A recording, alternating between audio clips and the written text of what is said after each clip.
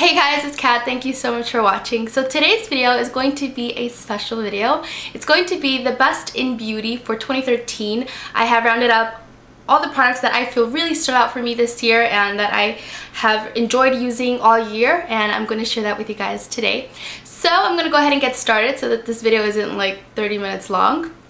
So I'm going to go in the order that you would apply these products on your face. So the first one would be primer, and as you've probably been able to tell in my videos, I don't really use primer all that often. I'm not huge into primer. Sometimes I just don't think it's really necessary, not for my skin at least. But when I do use a primer, if I do want my makeup to stay all day, I will use a primer, and the one that I have been enjoying is Hourglass. Hourglass's Mineral Veil.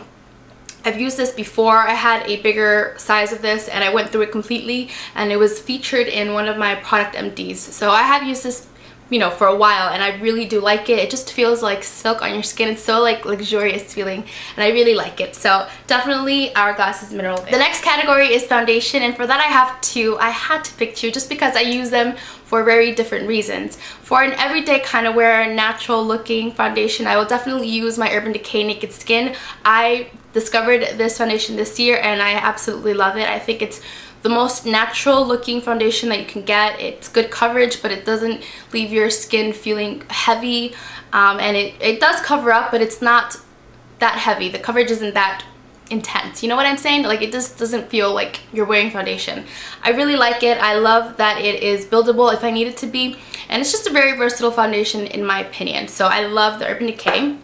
But at the same time, I really do also like the Kat Von D Lock It Tattoo Foundation. That's the foundation that I'm wearing today. It is a full coverage foundation, but at the same time, it lasts a really, really long time, and it's transfer resistant. So if you brush up against somebody, it's not gonna take your foundation with you. It's matte, and it's just a really good foundation for, you know, a special event, for parties. You know, it's just, the foundation will not budge on your skin, so that's what I really like about it. And I have recommended this foundation a lot for people that really like full coverage foundations, or that they need that foundation to last all day. So I highly recommend this foundation as well, and the color that I am in this foundation is M54, and in the Urban Decay it's 4.0. Next category would be concealer. Now I have stopped using this concealer for a little bit now just because I felt like it was breaking me out, but I have started using it again, and that would be MAC's Pro Longwear Concealer.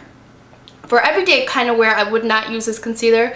For everyday wear, I would use the Maybelline Instant Age Rewind. I don't have it now, I haven't purchased it yet, but I've used it so many times that I need to go get another bottle. But that is my everyday concealer. Like, it's amazing. But for more of a coverage, for something like today, I'm wearing this concealer right now. It's definitely MAC Pro Longwear. It's just, there's nothing like this concealer. I've never tried a concealer like this either. It's just the most perfect concealer ever. It really does not crease. It's the coverage is incredible, and it's just my favorite under eye concealer, and I hope that it's not breaking me out. I'm using it again. We'll see, but I really do like that. Next would be powder, and if you've watched my videos for quite some time now, you'll know what I'm going to say, and it is the NARS Light Reflecting Setting Powder. This powder is just, I'm telling you, it's amazing. You have to try it. I'm not going to say too much about it just because I'm going to talk your ears off about it, but it's just really light on your skin. It sets your foundation impeccably. It just leaves your skin feeling and looking just radiant. It mattifies your skin, but it doesn't leave it looking so flat. So the light reflecting properties in it just make your skin look lit from within. It's just a really, really beautiful powder, and I highly recommend that. Next would be bronzer, and of course, if you watch my videos, you know what I'm going to say, and that is Hoola Bronzer by Benefit. I have definitely hit some major pan here. I love this bronzer. It not only is a good bronzer, but it does a good job at contouring. I'm also wearing this today, and I just really like it. I think it's a really great, you know, powder, a bronzer. Blends in really nicely with your skin, so I love it. Next would be blush.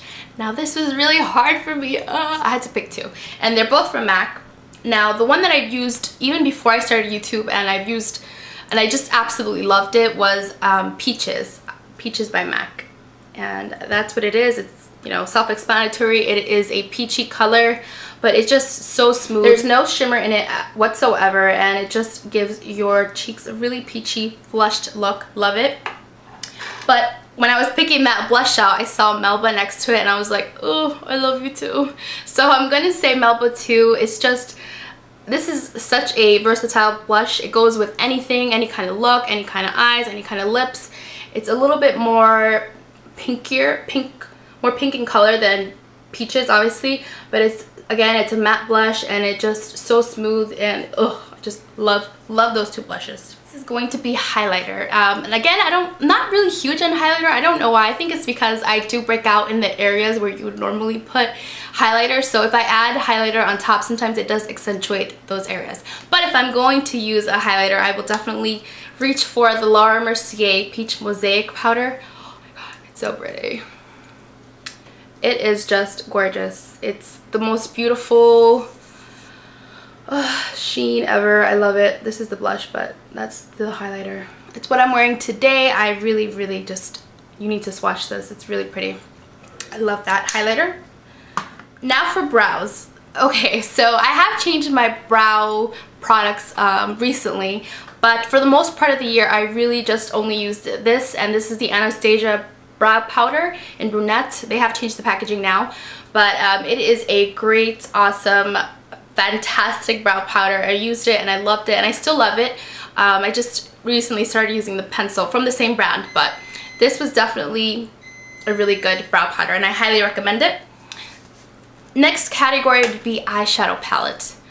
Now, that is like asking me to, you know, pick an arm, which one I like most. But really, I love eyeshadow palettes. You guys know that. And I really had to pick 3 palettes that have just blown my socks off. I absolutely love these palettes, and if I were to be without them, I would definitely go out and purchase them again. Okay, so the first one you guys know is the Urban Decay Vice 2. I absolutely have used this little palette like crazy. I just think the colors in here are so beautiful, and I love it. I'm not going to say too much about it. You know that I love it. Next would be Too Faced Pretty Rebel palette. The packaging of this is just gorgeous. The presentation is, you know, unlike any other, and I just love all these colors. All these colors, there's not one dud in this palette, and I just think it's an amazing palette. I love this palette so much.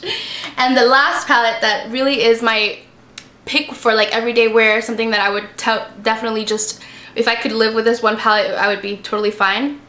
And that is the Lorac Unzipped. It is a gorgeous palette. It's all neutrals. It definitely leans more gold, so I love gold tones on my skin. I think that it suits my skin tone a lot better than pinks or silvers would.